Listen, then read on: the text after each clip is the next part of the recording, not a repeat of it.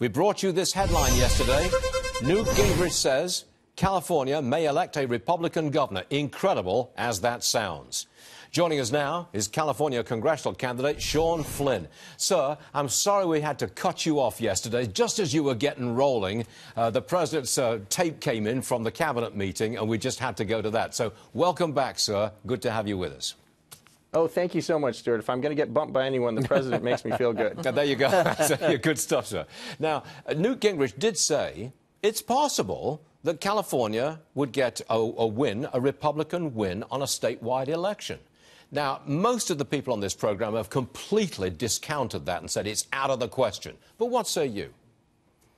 Well, you know, we have this top two primary system here in California, and I really believe 100% in my heart if we can get a Republican into the top two, we're going to win in November because, you know, the Democratic candidate is almost certainly going to be Gavin Newsom, the former mayor of San Francisco, who epitomizes everything that's wrong with this state because the city he used to run, San Francisco, if you visit there now, there are people openly shooting up drugs. There's a massive homelessness crisis. People can't afford, you know, on a middle income to buy a house there. There's people defecating in the street. And then statewide here, what the Democrat Party's up after, you know, 40 years of ruling this place, we've got the highest poverty rate in the country.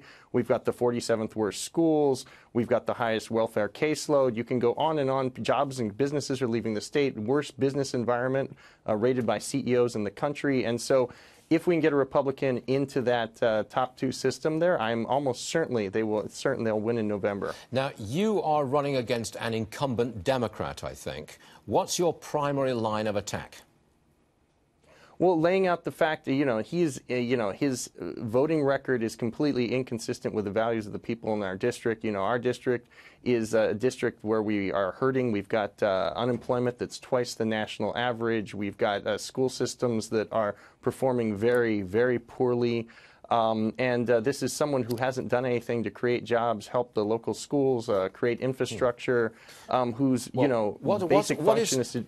I take it that his position, your opponent, the Democrat, his position is that California is and should remain a sanctuary state. How does that go down in your constituency? With my constituency, very poorly, because in my constituency, people understand that it's actually a public safety issue, not an immigration issue, because the only thing that law did was make it so that our local sheriff and our local police chiefs cannot contact Homeland Security when they're releasing either a convicted criminal or someone's been arrested for a serious crime and tell them, hey, this guy's getting out at 2 p.m. tomorrow from our prison. Would you like to come pick them up? And that's all that law did. And so basically it now makes it a criminal act for any of our local law enforcement to call Homeland Security and tell them, hey, there's a criminal here. Would you like to deport them? Good Lord. You wrote the book Economics for Dummies. Is that correct, sir? You did? Yes, sir. Okay. What are you doing getting into politics?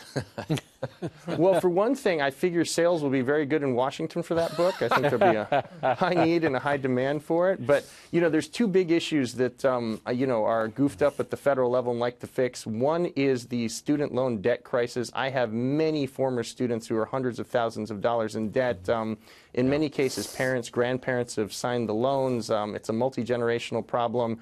And they can't start businesses, they can't start families, they can't buy a house, and so it's killing an entire generation. I call them debt slaves.